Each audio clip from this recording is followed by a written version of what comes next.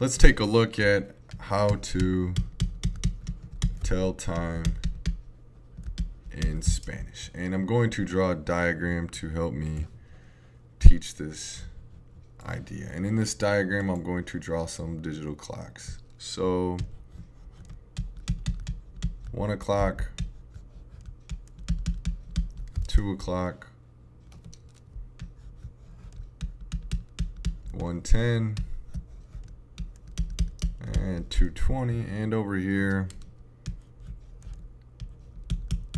7:31, and how about 2:58. Now in Spanish, when time is singular, we're going to use the phrase es la. Okay, so 1 o'clock is singular, so we'd say es la una. When time is plural, we're going to use the phrase son las ... So this digital clock is 2 o'clock, which is plural, so we would say son las dos.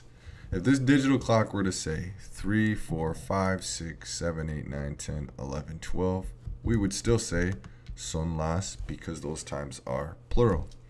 Now let's take a look at these two digital clocks. If you want to include minutes in your time, we're going to use the phrase y, which means and.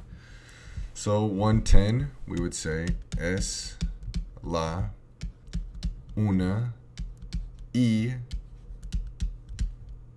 10.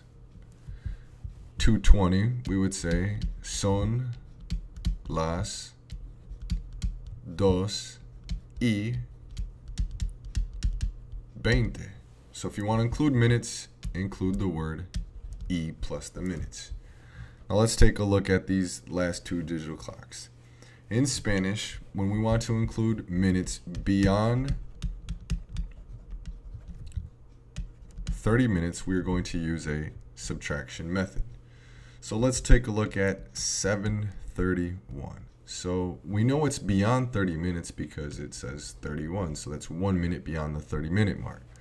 So we're going to start off with son las, and the next hour would be 8. So we would say son las ocho. And now here is where the subtraction method comes into place. So we would say son las ocho menos, which means minus. Now in 29 minutes, it'll be 8 o'clock. So we would say son las ocho menos 29. 2:58. So in 2 minutes, it's going to be 3 o'clock. So we would say son las tres menos minus dos. Okay, so if you want to express time after the 30-minute mark, use the subtraction method.